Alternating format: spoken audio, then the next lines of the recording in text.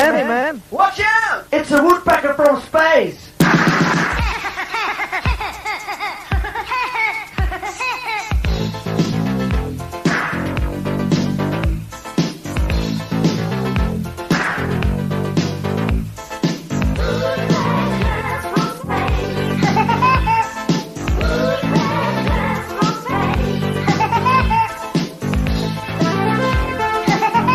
Alright guys, today is going to be the start of a new sculpture. This is a armature that I built really quickly to support some clay up here. There's many ways of building it, but if you do this, it's basically just a series of these wires that you can kind of loop around and it will support your clay. So that means that the neck is going to be here. And the reason you want to have this type of armature is that you can move it around. This is my model, and as far as right now, I'm just going to work with the head, and I'm not going to worry too much about this, but what you're going to need first is a wire tool like this. Let's make a 1-inch cut like this, and we're simply just going to wrap it around our armature. And we're going to be kind of careful, but we also just kind of want to join it at the end. So if I turn it this way, you see that the bag is kind of pinching. So I'm just going to push it in, and I'm just going to join the clay. So I'm going to take another slice of the clay, and we're going to wrap it around the bottom part, just kind of pushing it down. Usually, I do like to use tools more, but in this beginning stage, I just want to push this all the way down with my hands. Doesn't look like much. This is clearly the profile. You can see the neck. This will come to the surface. So this is going to be the lower back. Sculpture to be ready to fire in a kiln, you have to hollow it out. So you can't leave it full of clay. It can't be this dense, because if it's this dense, it'll just break in the kiln. So one of the things you can do is kind of like establish where the chin is going to be. And once you establish that, you can kind of just make a sharp point. You can draw where things are going to be. So the chin, we're going to build the head this way, and the back of the head, it's going to come out quite a bit. This, you're going to have to push it in quite a bit and move it to the top, because a lot of this clay is going to be falling down, so it's better to add more at the top. What I like about this tool is that you can push it in quite a bit, and it creates a nice flat edge, a lot more to the neck.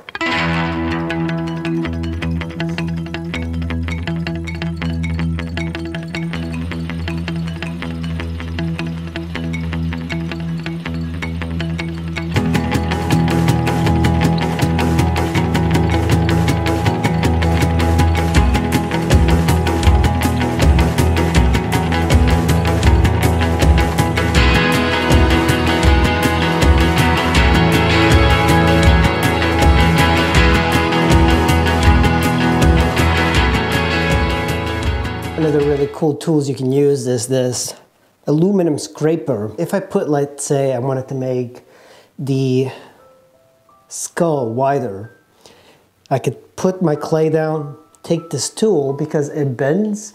You see, like, it's just kind of very flexible. You can make one out of a Coke can. The middle right here is going to be where my eyes are going to be, where the eyes are.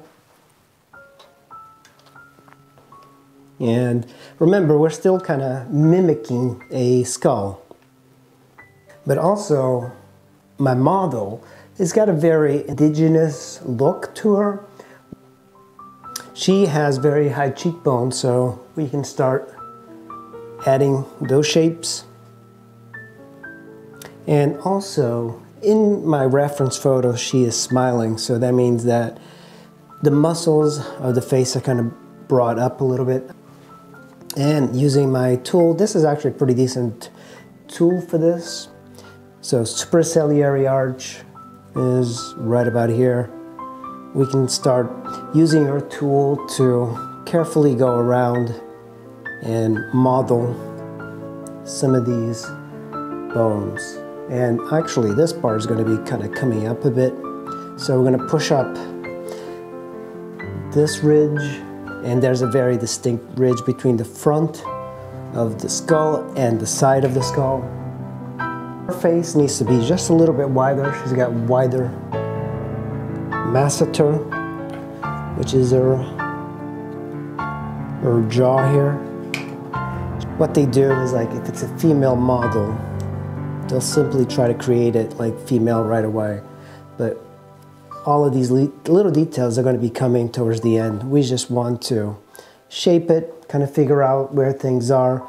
And all of this, it's clay, so you can move it around. So what I'm doing now is just trying to work the major shapes without doing a lot of details, just creating the structure. Also keep in mind that lighting is important, even for sculpture, but you can't rely on the lighting in the beginning. Just think more in terms of anatomy. It's more important to know anatomy than lighting. You know, when you're a painter, you rely a lot on the lighting because that's what reveals the shapes. But in sculpture, anatomy, underneath the skin reveals the shape. So just keep that in mind. Up here on hers, it's really pronounced. It's the mental eminences, and there's usually two. And of course, her head actually kind of goes like this, but on this, there is a little bit more. And what I do is I take just a little bit of clay and I start putting it. Usually if I put a little bit too much, it doesn't really matter, because I am missing quite a bit in the front of the skull. A little bit here in the mental eminence, and then I'll take this tool and kind of just push it. That is what the whole modeling thing is. This is a technique I learned actually kind of recently. Most of the time I did a lot of scraping, and I think scraping in a way is a little bit more difficult. So here, look above most people's eyes and you'll see a bone. You can feel it on your own skull, and that's the superciliary arch. So generally, Caucasian models, Caucasian female models will not have this very pronounced, and it's always like a play. Actually, if you look at African models, male, this is a very pronounced bone. And usually with Caucasians, you don't have this bone as pronounced. It's kind of interesting when you see the differences between races, because, you know, that is very distinct. So this is the eyebrow ridge, or the superciliary arch. I like to build it up slowly, and we're not looking for a likeness, we're just looking to kind of build the structure. So this is the bone surrounding the eye, the orbicularis oculi, or the eye ridge. The bone kind of comes out, and then if you pay attention, the temple actually comes out a little bit more. So we're going to add a little bit more clay to the side here. Very thin. She's got a very thin face. Her jawline is surprisingly thick. So I'm adding clay here to kind of create a little bit more fullness, and also in the temple. And also in the sides, we're gonna have to add a whole lot more clay.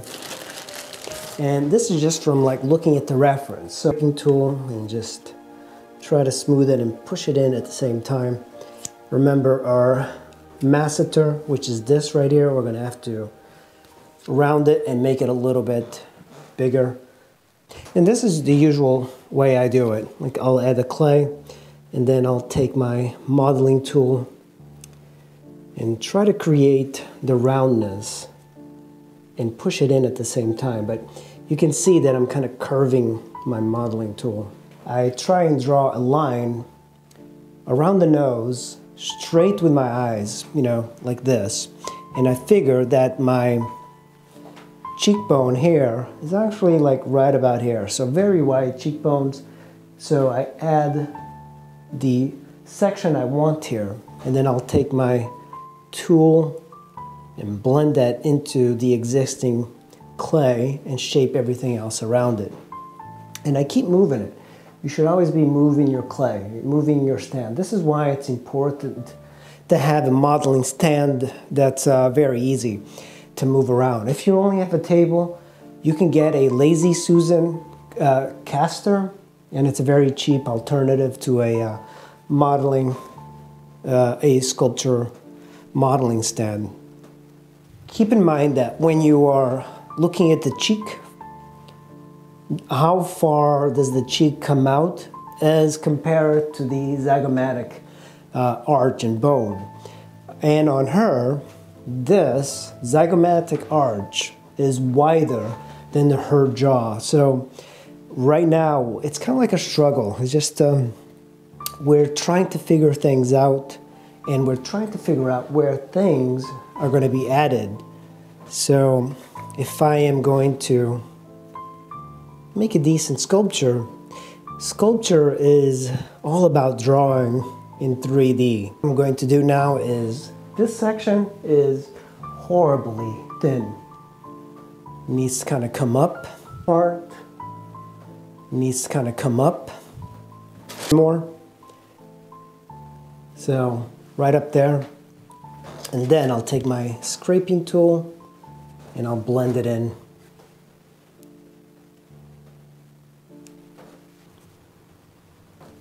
Towards the back of the ear, the zygomatic process of the ear. That there is a little bit of thing that we need to kind of keep in mind. So that's her cheekbone right here. And then there's her hairline.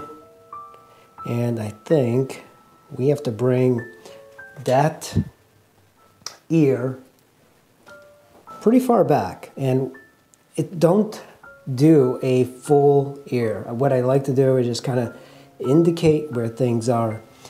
And if you use your tool, she is kind of like leaning up a bit. Best thing about this clay, you can kind of move it and take a line from your ear and see where it goes. Since she's looking up, I'm actually seeing that their ear is further down. Generally, the top of the ear is at the eyebrow ridge.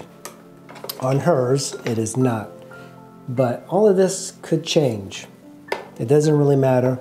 So usually the bottom of the ear is going to be at the bottom of her nose. She's looking up, so this is going to be right about here. But don't worry about details.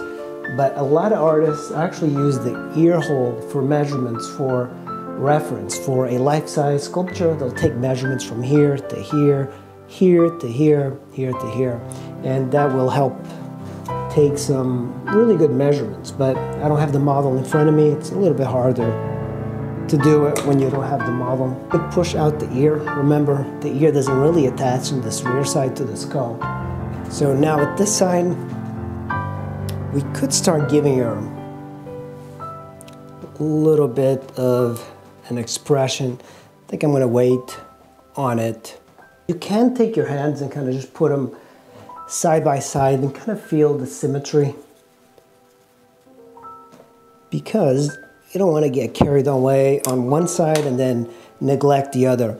I like to keep things, if I do the ear on one side, I'm going to do the ear on the other side. Even if I don't finish for today, it's always good to kind of just have the two things symmetrical. You guys can tell we are on our way, even though it doesn't look like the model yet. Hopefully, we can change this. Hopefully, we're going to pull this off. You know, there's a lot of things that you could do in portrait sculpture. There's very different ways, and if you listen to various artists, they'll give you a different way. But there's really no right way. And for me, it's always like a learning process. I can't ever, it takes me a really long time to really understand things. So, but this is what I got so far. The thing that you should not rush is that you got to build an armature, a good armature. I've made mistakes before where I made an armature and it just kind of, you're always fighting the armature. It's always sinking. So this armature, even though it's not perfect, it will get you to the sculpture pretty quickly. It's just 4 wires, it looks like an egg beater, and then you just wrap it around a flange. You can use a 2x4 to bring it up.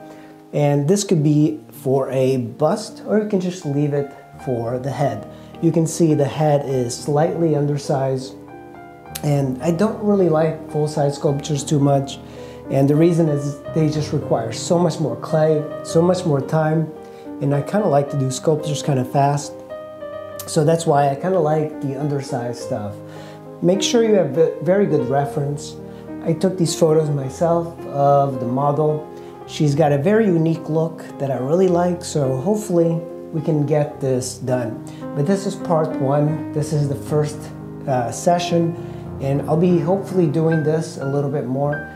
If you like what you see, just post up in the comments below and let me know if I'm going the right way. If I'm making any mistakes, I'll gladly try and take care of those. But I really appreciate you guys watching, and I'm going to see you in the next video of this series where we're going to start adding the mass of the skull and build it out. Thanks for watching. I will see you in the next video.